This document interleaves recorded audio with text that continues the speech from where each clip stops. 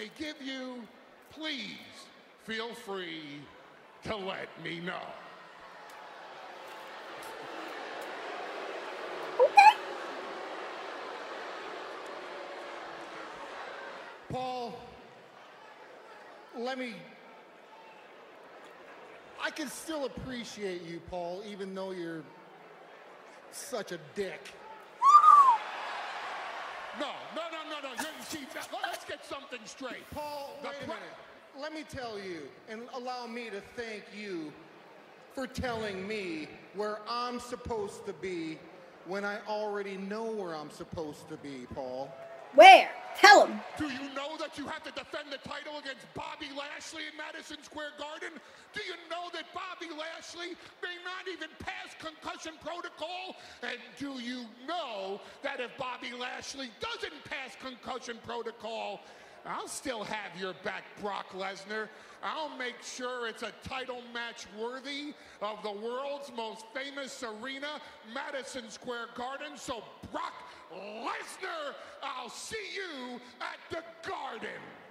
Ooh, yo, should I be there? Maybe you see me.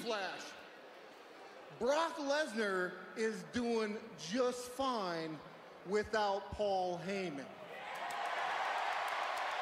Don't need you. He's got his own mouthpiece. It's true.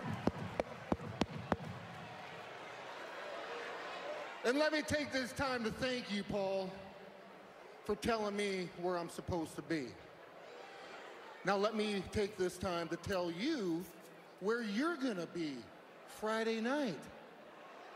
You see, Friday night, you're gonna be standing in a ring in Hershey, Pennsylvania, standing next to your little tribal chief, Roman Reigns.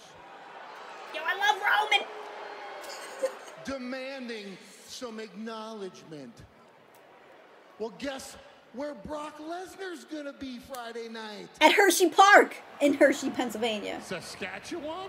And Brock Lesnar, Friday night, is coming to SmackDown to introduce you two knuckleheads, the new, reigning, defending WWE Heavyweight Champion of the World, Brock Lesnar!